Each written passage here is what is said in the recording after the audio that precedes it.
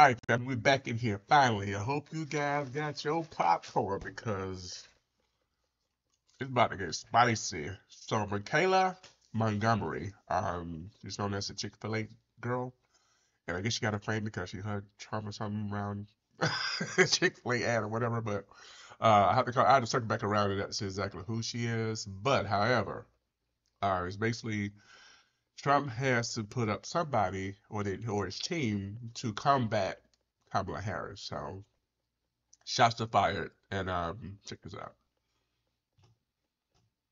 Ladies and gentlemen, please welcome to the stage founder of Conserve the Culture, Michaelah Montgomery.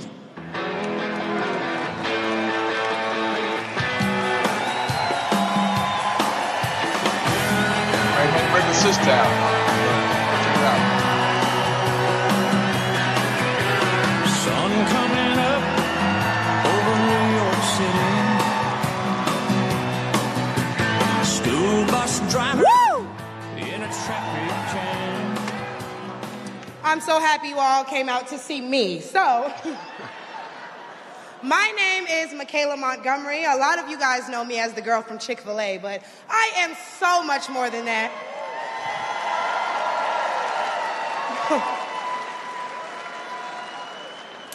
Not only do I serve as the CEO of Conserve the Culture, I am also the state director for Blexit down here in Georgia. I'm a Fulton County coordinator for America First Works, and I'm also launching a podcast on the Patriots Prayer Network, so put some respect on my name.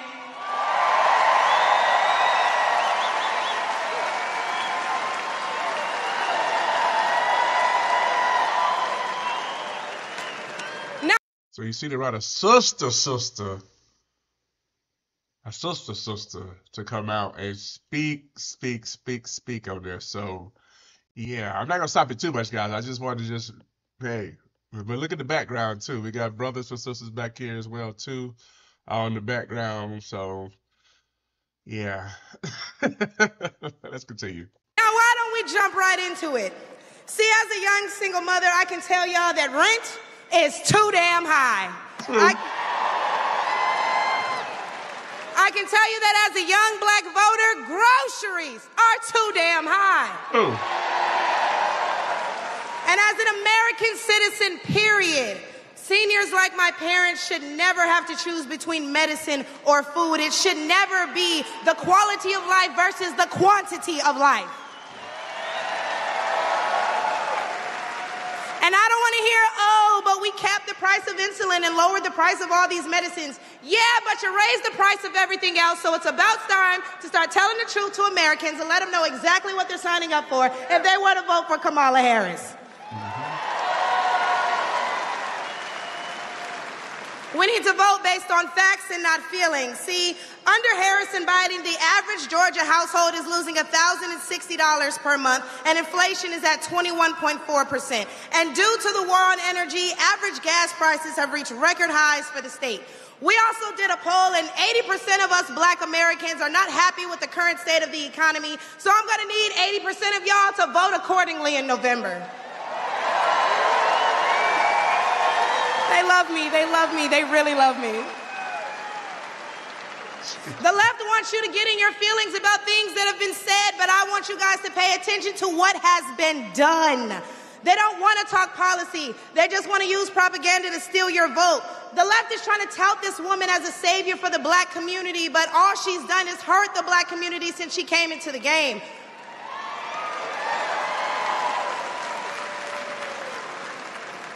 See, the first step in destroying the black community is to dismantle the black family. So aside from her record as a prosecutor, why don't we ask Mrs. Willie Brown if Kamala Harris cares about black families?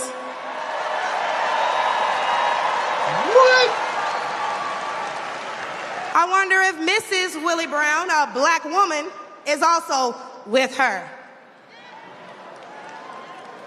A few days ago, President Trump said he didn't know Vice President Harris was a black woman. I'm trying to figure out what all the outrage is about because she's only black when it's time to get elected. Did I lie? The same black people who are mad at Trump for being confused about her race, ethnicity, nationality, whatever, are seemingly forgetting that while you're touting her as a savior for black people, she identifies as an Asian woman. She chose her side and it wasn't ours. When asked if she would ever do anything specifically for black people, she said no. Whereas Trump gave us the Platinum Plan, which specifically uplifted the black community by increasing capital by almost $500 billion, creating 500,000 new black businesses, and would give black churches the ability to fight for federal resources for their communities.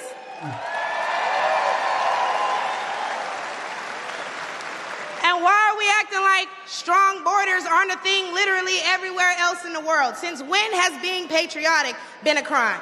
See, a few weeks ago at the debate, Trump mentioned black jobs, and a lot of people got in an uproar as if they didn't know what he meant. Well, we go to the polls and cast our black vote. We go to the stores and spend our black dollar. We live in our black community, but for whatever reason, we draw the line at a black job. Oh, but wait, because if you're wondering what a black job is, please, I encourage you all to drive through Atlanta at all these beautiful black-owned businesses and check and see who works there. Probably a black person working for a black entrepreneur, recycling the black dollar, creating black generational wealth.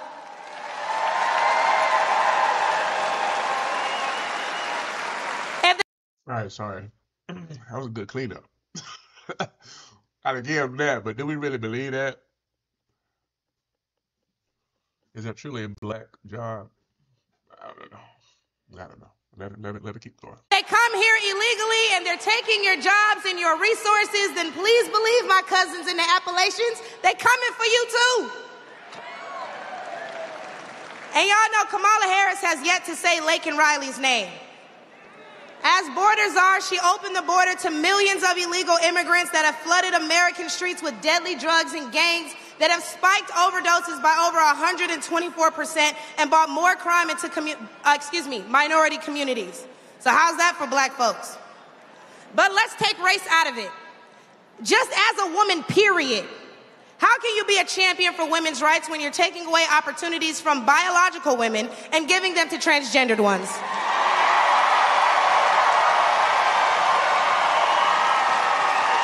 All right. It's spicy.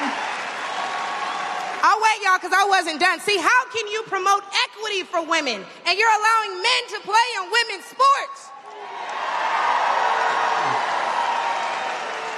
And what kind of feminist would still allow men to enter their sacred spaces, i.e. our bathrooms and school locker rooms? My men don't my kids. Do I even need to mention the opening ceremony at the Olympics? Or the fact that Angela Carini was forced to fight a man and told us that she's never been punched so hard in her life. What? We cannot allow dangerous liberals who think things like this are okay into the White House, because my daughter will not be fighting a man at her wrestling match.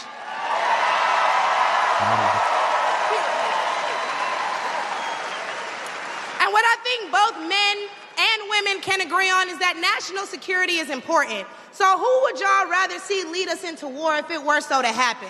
My silk-pressed sister Kamala or the big dog Donald Trump?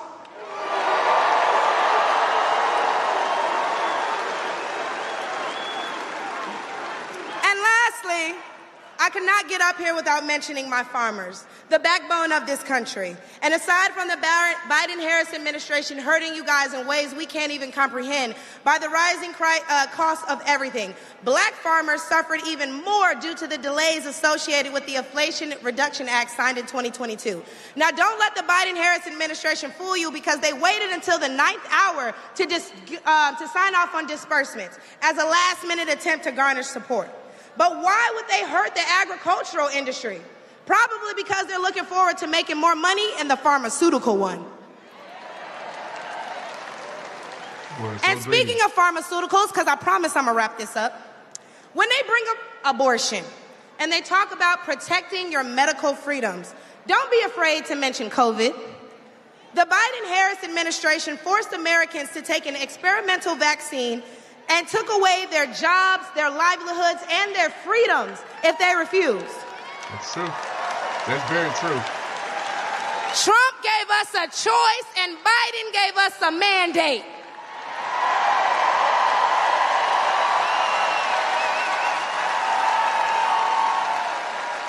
Hey, y'all, because I'm about to kill him with this one.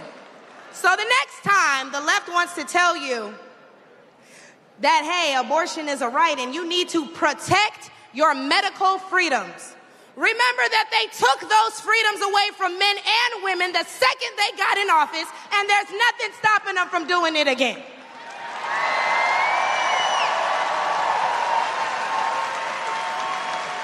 Clock it. Clock it. So lastly, again, I'm going to encourage you all to vote based on the facts and not feelings. Oh, he made me feel so bad when he said that. Okay, but they hurt your families when they sent all your tax dollars overseas. Oh, it hurts my feelings when he acts like that. Okay, but it hurts all of us when you see an administration failing their country that they were elected to represent. In which case, I'm going to leave y'all with, hey, mama, daddy, I made it.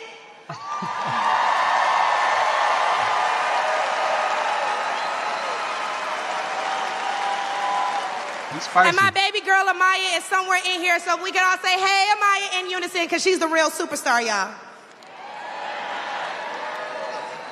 But I'm going to go ahead and let y'all get riled up and ready for Big T himself. Thank you guys for having me. I look forward to seeing you all.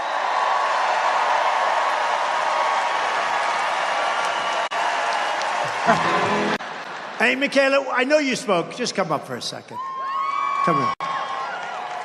This young woman, I walked into, I don't know what the hell restaurant it was, but I walked into this restaurant. And we do it very quietly. We don't announce it. That's for, security reasons, everything. I walked in. She's behind the counter, and she didn't know I was coming. And she goes, it's President Trump. She looks at me. It's President Trump. You saved my college. Oh. And I said, how the hell do you know that? She said, you are, this one is so smart, so sharp. She grabbed me. She gave me a kiss. I said, I think I'm never going back home to the First Lady. You were supposed to keep that quiet. See, now, for the average politician, that's death. For me, I don't care. I just want to tell you, you are an unbelievable person with a great personality. You lit up the whole room. You lit up the whole room. I said, weeks later, I'd go, who is that person that was so incredible? She knew everything about me. She had no idea I was coming. She knew everything about me.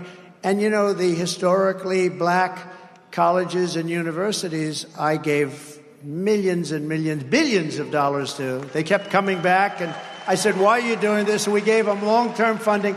And she knew that because she said her college, she loved her college. She said it was so great, right? You loved it. The illustrious CAU. Yeah, that's right.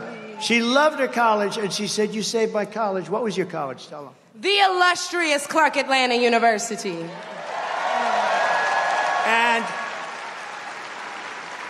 And it was so impressive, and I felt so good, because she really did. She really said, I said, did you like the college? She said, no, I loved that school. I loved that college.